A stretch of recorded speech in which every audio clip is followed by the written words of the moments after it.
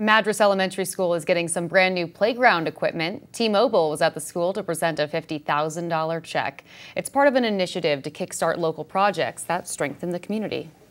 We're excited as we'll be increasing the accessibility to all of our playground equipment, both the new and the refurbished. We're excited to be planting more trees in this area.